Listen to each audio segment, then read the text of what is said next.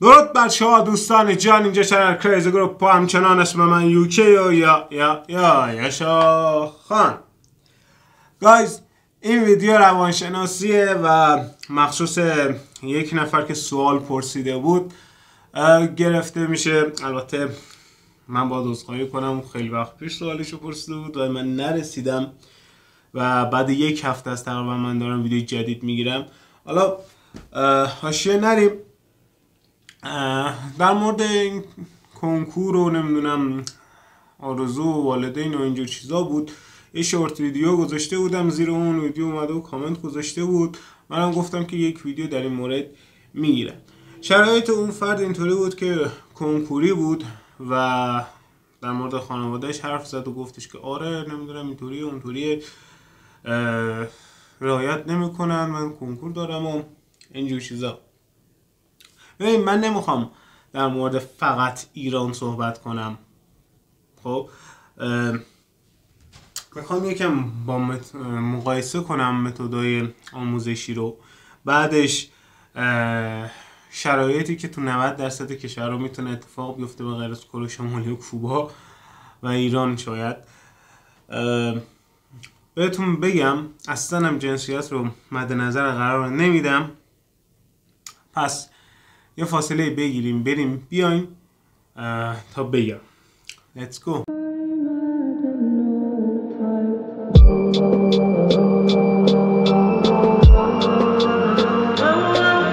خب گایز برگشتیم.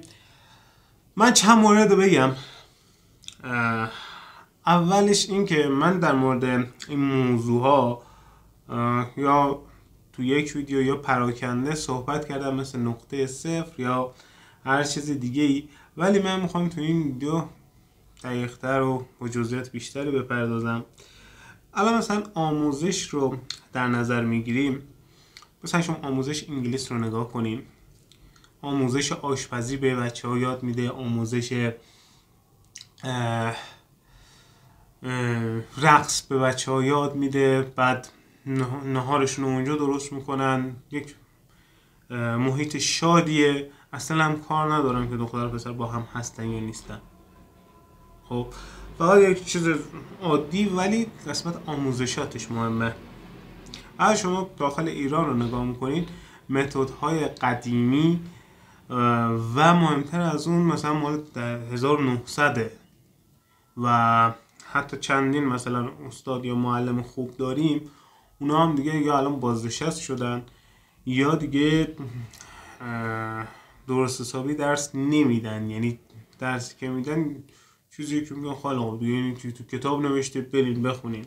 خیلی ها اصلا یا خیلی از بچه ها گوش نمیدن یا هم که خیلی اصلا نمیگن. ما این بخش کار نداریم. شما این دوران رو طی کردی، الان رسیدی به انتخاب رشته هم انجام دادی و حالا از همون موقع یا سال بعدش شما حالا کلاس‌های اضافه برمی‌داری یا هر چیز دیگه برای کنکور میری. یعنی حالا مثلا ما از اول دبیرستان حساب کنیم 3 سال دیگه فکر کنم پیش دانشگاهی رو برداشتن، شما 3 سال وقت داری که دانشگاه بری. یه چیزی رو بگم، من فوق لیسانس باستانشناسی،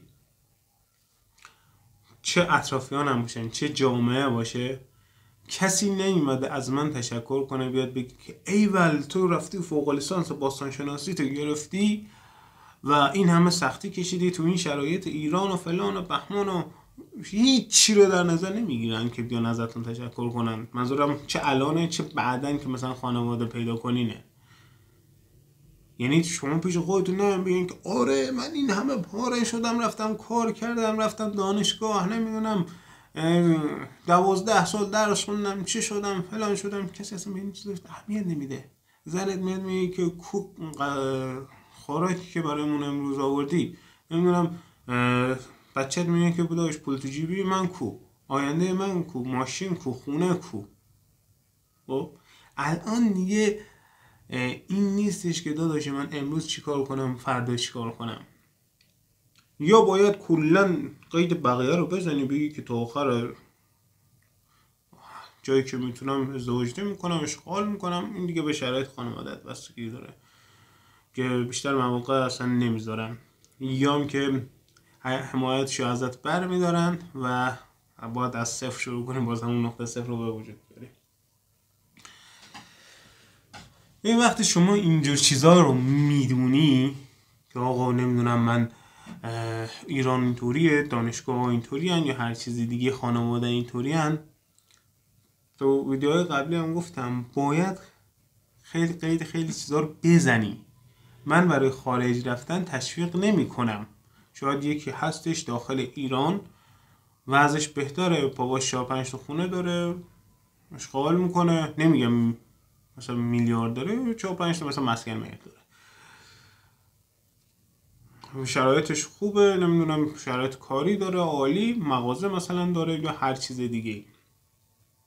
ولی تو هر شرایطی هستی، نه زیادم توضیح ندادی، دو تا چیز رو باید میگم. یا چون همین دو تا چیز بستگی به انتخاب خودت و برمیگرده به همون انتخاب، جریان همون انتخاب و تغییر ویدیوشو گذاشته بودم، شاید همونم به این ربط داشته باشه. یا وقتی انتخاب میکنی که داخل بمونی، دیگه آقا قرد نزن که از من تقدیر نکردن، فلانی از من بهتر نبود، من بهتر بودم، چرا بالا نرفتم، پارتی بازی، اقتصاد خرابه، اینا رو ولش کن. تو انتخاب کردی توی یک کشوری بمونی که برای خودرویی که 100 برابر قیمت میدن مردم صف میکشن، بعد انتظار دارید مثلا اصلا تقدیر تشکر بشه، به حقی که میخوای برسی. معلومه که نه. پس تو خیلی سنگین با زندگی تو بکنی، به اون همه حقوقی که بهت میدن باید زندگی تو ادامه بدی برای خانواده هر چیز دیگه. ولی اگر برنامه خارج رفتن داری، حالا به عنوان دانشجو هر چیز دیگه ای، از همون دبیرستانت با شروع کنی، زبانتو تقویت بکنی، مقالاتو بخونی. آقا یکی هست میاد میگه که آقا خانواده ما انقدر مثلا پول نداره ما رو بفرسته. داداش بورسیه شو، اندازه پول رفتنت یه بلیط هواپیماست، 1 ماه هم نهایت مثلا اونجا پول تو جیبی داشته باشی که بعد مثلا این کاری به انجام بدی، حالا دل بخواهی.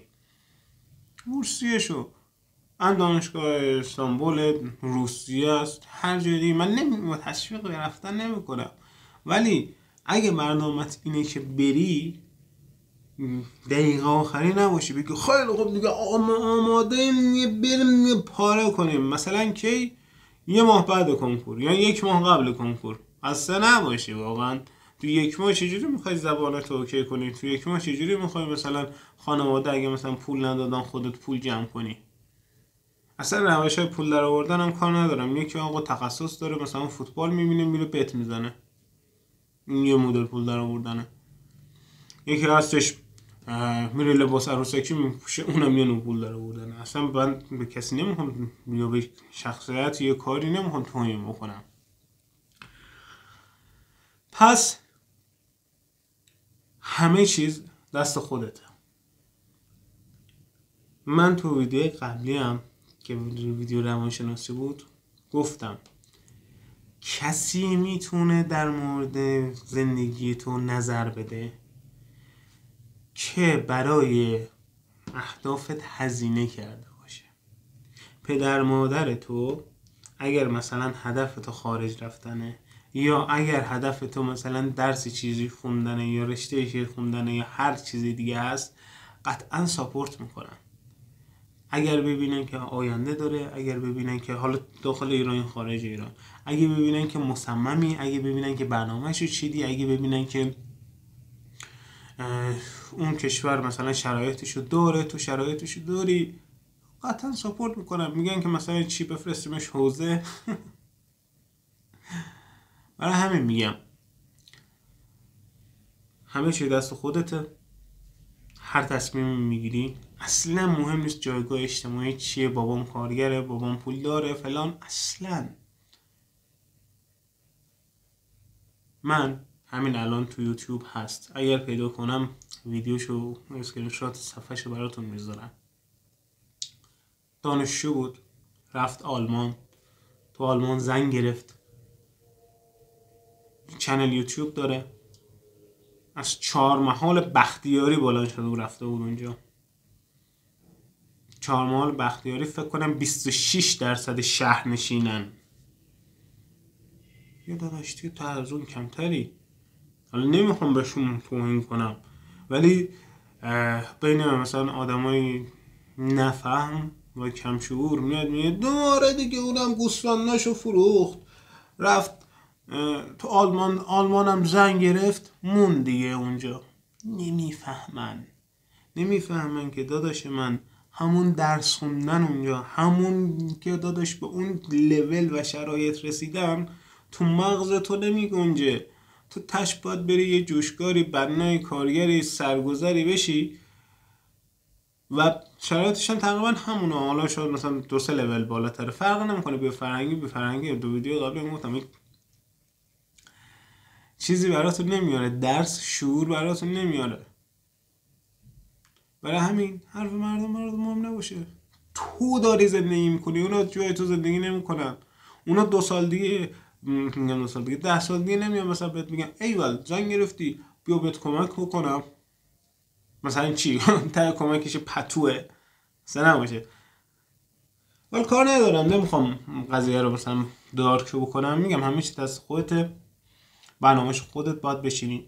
اینکه اگه داخل میخوای بمونی چه رشته‌ای میخوای بری، اگه خارج میخوای بری چه رشته‌ای میخوای بکنی، کدوم دانشگاه میخوای بری، چه کشوری میخوای بری، چه شرایطی داره، چقدر بورسیه میکنن، شاید مثلا 50% بورسیه کنن، 100% بورسیه کنن، بابا چقدر میتونه بفرسته، آیا اون کشور شرایط کار داره. همه اینا تو این که تو دستته. الان ما دارم با گوشی رکورد میکنم، با اینی که تو دستته رکورد سرچ بکن، نگاه کن، در بیار.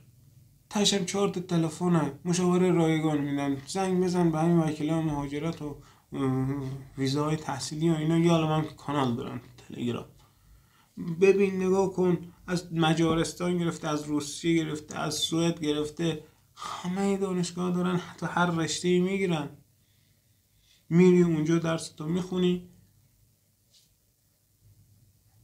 اگر خواستی ازدواج میکنی، اگرم نخواستی حداقل به یک شرایطی رسیدی که تو بهترین دانشگاه ممکن درس خوندی، با سیستم آموزشی جدید درس خوندی، بهترین سیستم های ممکن درس خوندی، روابط اجتماعیت و احترام گذاشتن به جنس مخالف که این خیلی مهمتره رو یاد گرفتی.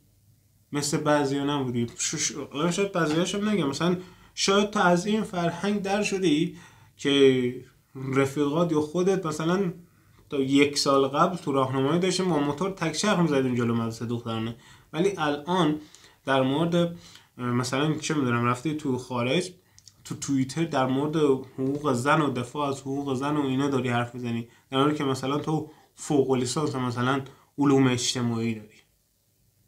اینه کسی در تعیین نمیکنه که کجایی، چی کار میکنی، هدفت چیه. همه چیز دستگی به دست خودت داره. مثل تصمیم گرفتنه، تو وقتی یک چیزی رو تصمیم میگیری بقیه چیزا رو از دست میدی. تو بازی یا هر چیز دیگه تو واقعیت هم همینه. تو وقتی ایران انتخاب میکنی خارج رو از دست میدی. اتفاقایی که میفته اصلا بحث عشق حال و اصلا داداش من بچه بگه عشق حال مگه چند روز، 1 ماه 2 ماه 3 ماه چقدر مگه مثلا میتونی عشق حال کنی؟ اصلا وقتی تو به شرایط خانوادت فکر میکنی، حالا چه پولدار باشن چه نباشن، اگه پولدار باشن که داداش من مسئولیت داری بابت اونا، بابات اعتبار داره، خانوادت آبرو دارن، حالا چه دختر پسر تو کار ندارم، میگم داداش من اینجا برای چی فرستادم؟ درس بخونم که برگردم یا برنگردم یک دکتر خوب یا هر چیزی دیگه بشم. اگر اینکه چیز نباشن، خانواده پولداری نداشته باشی که دیگه بدتر. میگم داداش این این گیلاس شراب من برای چی دارم میخورم؟ تو بهترین چه دارم درس میخونم، خب بشینم درسمو بخونم، کارمو بکنم. حالا کارم میخوای بکنی برای کاری که فرستادن تموم بکنم. نمیگم اون کارو نکن، خب بعضی وقتا جشن گرفتن برای پیروزی لازمه، ولی برای پیروزی لازمه. یعنی اینکه آقا شما یه امتحان میان ترمی آوردی، یه امتحان پایان ترمی آوردی، میری مشروع حالا هر چیزی که هست میخوری. نمیخوام تشویق کنم برای این کار. آقا میری جشن میگیری، اصلا میری آووکادو میخوری. خب من نخواستم زیاد بشه ولی میگم همه چیز از خودته. بازم میگم هر چقدرم بپرسیشم میگم این که آقا خالم نمیذاره، بابام نمیذاره، بابام شرایطش این رو کار نداشته باش. خود من یه مدتی قبل اینکه بیام دانشگاه به موسیقی علاقه داشتم. بابام نمیذاشت برم بیرون، همیشه میومد دنبالم و فلان و اینا. چون 1 سالم زودتر رفته بودم دانشگاه، اصلا به سن قانونی نرسیده بودم. من بدون اون که بفهمه کلاس سولفژ میرفتم. من بدون اون که اون بفهمه قبل اینکه امتحان کنکور رو بدم میرفتم استودیو برای رکورد و یاد گرفتن و اینجور چیزا. پس بعضی وقتا وقتی نمیتونی متوجه کنی باید کار خودتو بکنی تا بفهمونی که بهشون درسته. مثل همون جریان دروغ با خانواده. 2 پارت هم در موردش حرف زدیم. مرسی. لایک، کامنت، سابسکرایب. الاسکه یادتون نره اول از سلامت بشین، 2 نزدیک روز خوبی داشته باشین، 3 نزدیک دوستون دارم خیلی زیاد. دستانه آخر ویدیو یادتون نره ویدیو پیشنهادی میاد. تمام آدرس فضا اجازه میدم توی دیسکریپشن این قسمت توضیحات. تمام سوالات یا هر چیز دیگه که هست رو زیر همین ویدیو کامنت کنین اگه مختص این ویدیو، یعنی این موضوع روانشناسی 5 تا از فرست پخشمون تو قسمت علامت تعجب میاد. برای فرست پخش بیشتر هم قسمت فرست پخشمون از روی چنل مراجعه بکنیم. 24 تا فرست پخش داریم که میتونین نگاه بکنین. حرفی نیست جز شادی شما، پس شاد باشین، شادی رو انتقال بدین و خدا نگهدار.